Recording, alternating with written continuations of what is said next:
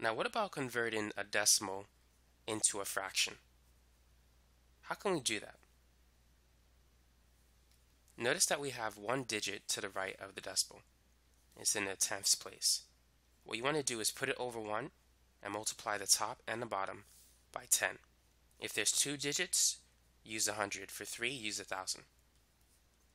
Now, 0.3 times 10 is basically equal to 3. You just got to move the decimal point 1 unit to the right. 1 times 10 is 10. So 0.3 is the same as 3 over 10. That's how you can convert it into a fraction. Let's try another example. 0.36. Go ahead and convert that into a fraction. So notice that we have 2 digits to the right of the decimal point. So in this case, we're going to multiply the top and the bottom by 100. 0.36 times 100 is 36. 1 times 100 is 100. And now let's reduce it.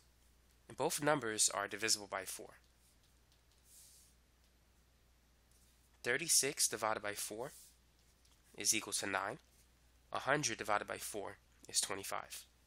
So 0.36 is 9 over 25 as a fraction. Now what about 3.75? Let's try that. So we're going to do the same thing. We're going to multiply by 100 over 100.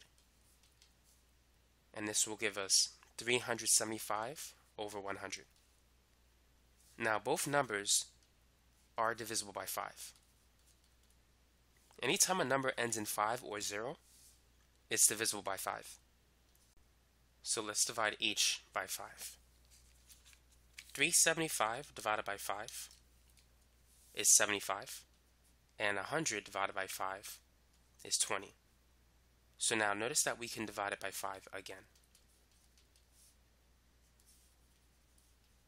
20 divided by 5 is 4. 75 divided by 5 is 15. So the final answer is 15 divided by 4.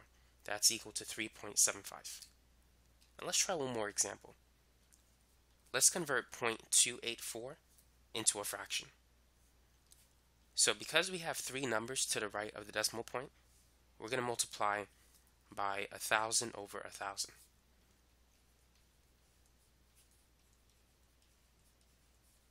.284 times 1,000 is 284.